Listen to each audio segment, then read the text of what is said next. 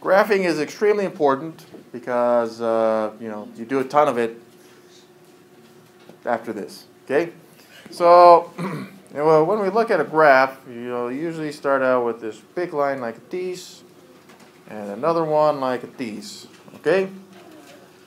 Additionally, they'll be labeled. You'll have an X there and a Y there. What that means is that this vertical one right here, that's your Y-axis. We learned this in science. Good. Now you're learning it from the boss of science. Okay. This horizontal one, the horizontal one is the X-axis. Okay. Now, what happens here is they gave each of these, right, so you can kind of look at these as boxes like this. Well, they said each of these is a quadrant. Quad means 4 in Greek. I don't know if that's what it means in Greek. But in any case, this would be quadrant 1. The reason why this is quadrant 1 is because some math nerd sometime somewhere said it's quadrant 1. Right? Plus, both the X values and the Y values are positive. Well, yeah, and isn't that where most obviously are? Is that quadrant? Sure. Depends. Gabby. That's an I, not a 1. That is a Roman one. Also, this goes counterclockwise, so the next quadrant, quadrant 2, the top left.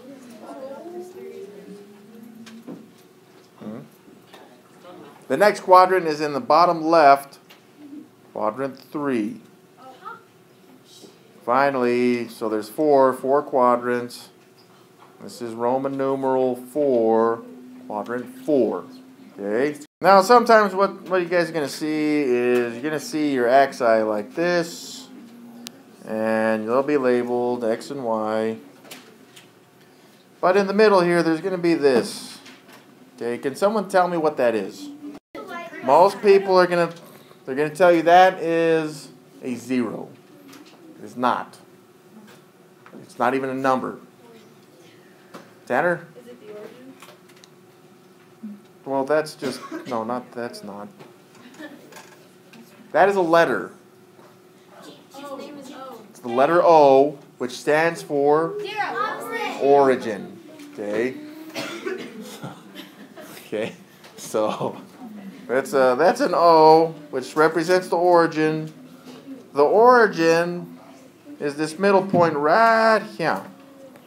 It is where the X-axis and the Y-axis collide, meet, intersect,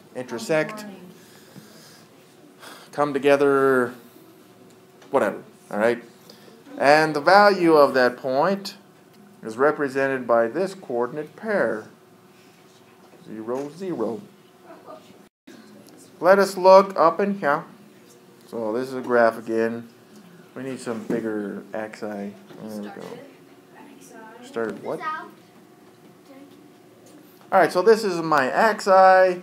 I should have them labeled so that you don't forget which is the x-axis and the y-axis, right? Let's say that I had this point. 5 and 2. Okay?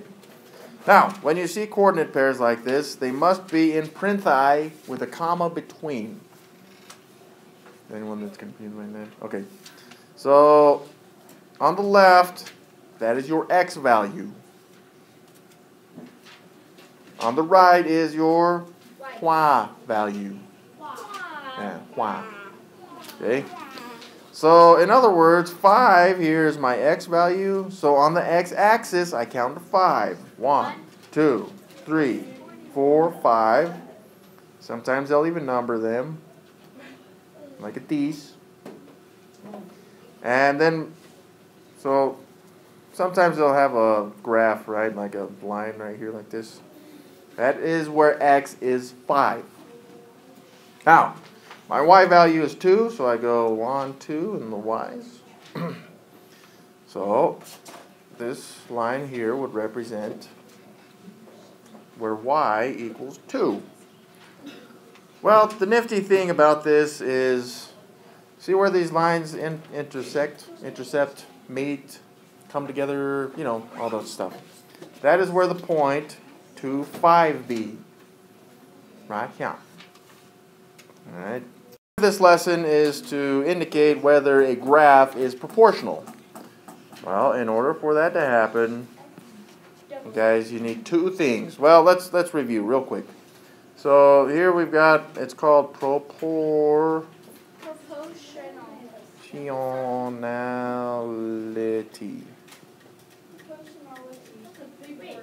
It is, and I had to write it. Dang it. Okay. So we already discussed tables. If you look at a table, what do you need for proportionality? You need, you need all the values to be equal. But call this equivalent because it sounds better. Uh-oh. There we go. Oh man. Equivalent values, right? Actually, let me rewrite that. Just say equal value. Equivalent fractions. Oh, that's even better. Can you just say equal fractions? So 1, 2 things for a graph. First thing you should look for is linearity. Well, that's a funny word. Linearity just means that it's a straight line. Oh, what's the other word? Not linear. As it turns out, this is actually quite convenient because the word line is in linear, which is Latin for straight line. Line being line and R being straight. Straight line, okay? Wait, what's the other? You guys understand that I don't know Latin. Okay. What's the other word? Linear. Linear, so it needs to be a straight line, okay? It's not a straight line Then it can't be proportional. But what it's called? Not proportional. Let's look at the next one. So the next thing you need is for the line to go through. Okay, now there's a big, you need to understand this. Okay, it needs to go through the, it can't go around, it can't go above, below, to the side. It has to go through the, oh, what does O stand for? Origin. Origin.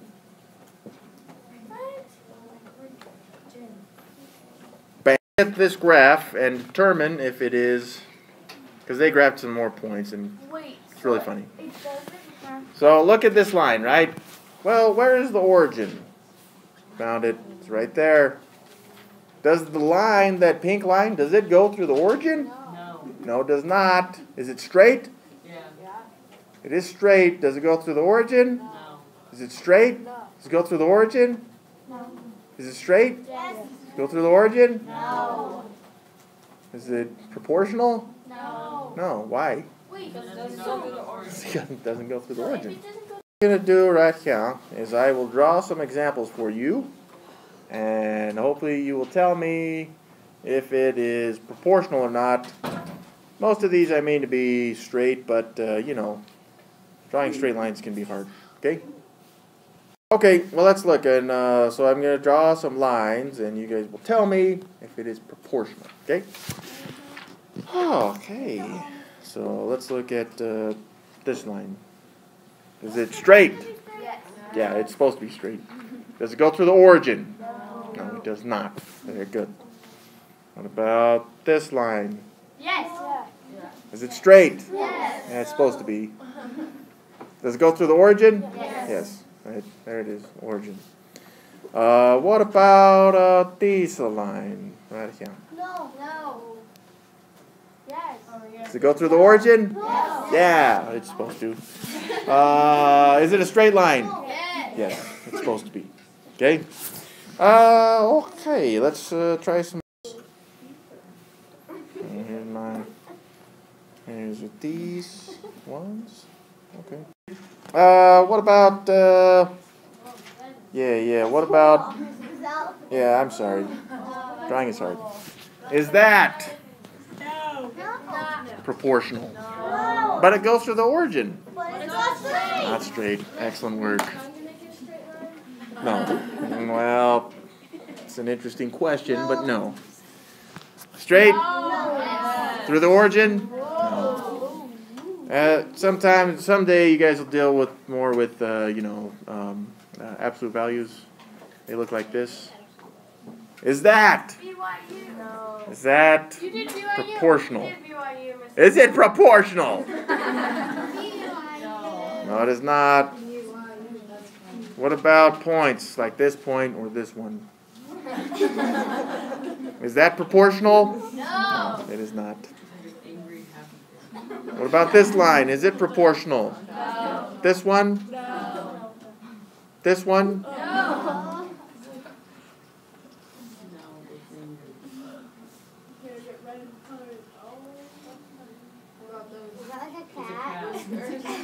I don't know.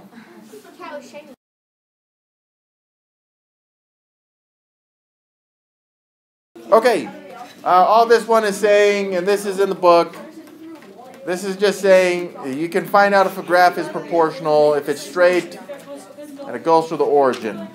All right, the nice thing about this example is they've given you guys a table for this one, right? So as it turns out, do you even need to graph this? No, you don't. You can look at the table, right? But we are going to graph it just because if we don't, then you guys get confused. Most of the time you guys are confused anyways, but that's okay. Well, let's look at the table, and then we'll determine if it's proportional. Then we will graph, okay? So what's 1 divided by 8? 8. 1/8. 1/8. The heck? What's 4 divided by 32? 1/8. 7 divided by 56? 1/8. Are those all equal? Yes, they be. So is this proportional? Yes. Didn't even need a graph, but we're going to graph. That doesn't make sense. You must be careful because our first point is 1/8, right? Well, there's no 1 on the x-axis, okay? So if we look at the table, as it turns out, all of these are coordinate pairs. For 1/8, 432, and 756, okay? Let's look at the table, the graph. So, on this one, 1 is between 0 and 2. Is there anyone that has any questions on that? It's right smack dab in the middle. Okay? So, if you don't know that, what? I don't get it quite right smack dab. Well, then it's wrong. Okay? So just be careful, that's all I'm saying. Well, this line represents 8. So I just dot this line up to where 8 is, right here. Yeah. Okay, that's my first point, right here. Let's do the next point, which was 4 and 32. So again, this line represents 4. And 32 is this line, so I can see they come together right here. Okay. Next point is 7, which is between 6 and 8. It's going to go up all the way to 56. Oh, it's kind of crooked, but it's all good. Okay, there's a 56. I got it. Does it go through the origin? Yeah, there's the origin. Is it a straight line? Is it proportional? Bam, it is proportional.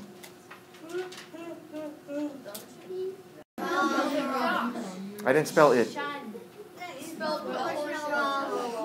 Well, how do you spell it, jerks? Told you I spelled it right. Shunal. Oh, right there I spelled it Chanel. You didn't spell that. And it sounds like a perfume. Okay. I like bacon. No, you guys know it smells good. All right, this graph, is it proportional? Yeah. Is it straight? Yeah. Does it go through the origin? Oh, yeah. What about this one? Is this proportional? No. Because it doesn't go What do you mean, no? Where's the origin? Right there. Found it. It's right there. It's not even close. Well, it is close. What about this? Let's look at the table. No, it's not. Let's look at the table. Is this proportional? No. Why is it not proportional? Yeah, it is. It is proportional. Is it? No, What's 1 divided by 4? Ignore the zeros, okay? The zeros is the origin, so that's good. We know it goes to the origin. What's 1 divided by 4? 1/4. 2 divided by 8? 1/4. 3 divided by 13? I don't know. It's not 1/4. Okay? So it's not proportional.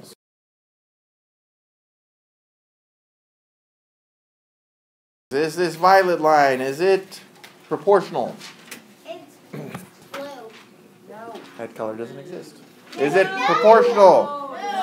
No, why is it not proportional? Not straight. What about the red one, the beautiful red one? It is. It meets all of the qualifications. It's pink. Because red is pink.